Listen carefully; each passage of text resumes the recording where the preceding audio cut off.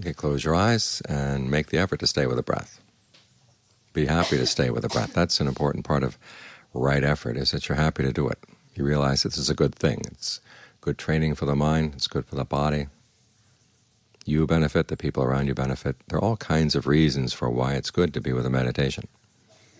You want to remind yourself of that, because sometimes it gets discouraging. You try to stay with the breath, and a few breaths later you're off someplace else. You've got to come back, come back, come back. Well, keep on making the effort and be happy to make the effort.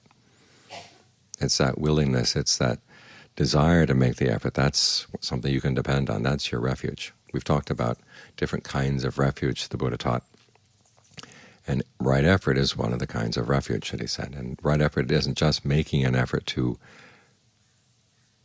abandon unskillful things and develop skillful things. It's also being happy to do it. That's when you can really depend on yourself.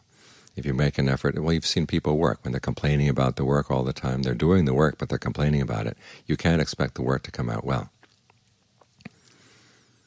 It's when you're happy to do the work you realize, okay, there's people going to benefit from this. This is going to serve a purpose. And you know how to make yourself happy to do the work. Okay, then the work's going to come out well. And then you can depend on yourself. You can depend on your work. So as you're meditating, try to find ways to make yourself happier. Happy you're here. Happy you're meditating. Happy you're developing good qualities in the mind. Because after all, if you don't train the mind, what's the mind going to do? It's going to take whatever happiness you have and shred it to pieces. It's like a puppy that you haven't trained yet. It comes into the house and can find good things and shred them to pieces and make a mess all over the place. It's the same with the happiness you get if your mind isn't trained. This isn't good enough. That isn't good enough. You find some ways to spoil whatever happiness you have.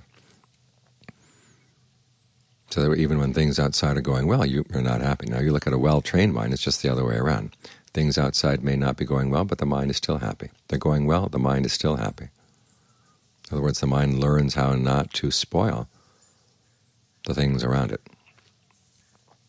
Learns how not to spoil its happiness, good fortune. You make good use of it, because after all, it's not there just there for you to consume. You take what good fortune you have and you try to invest it.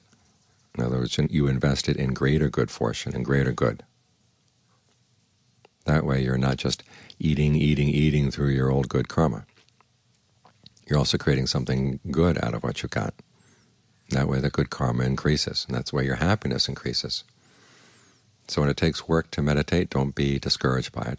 Be happy that you're meditating, because there's so many people out there in the world who have no opportunity to meditate at all. They're too hungry, they've got too much work, they've got too many responsibilities, they can't take any time off. But here you've got the opportunity, so make the most of it. Be happy that you've got the opportunity. That way the meditation is going to come out a lot better,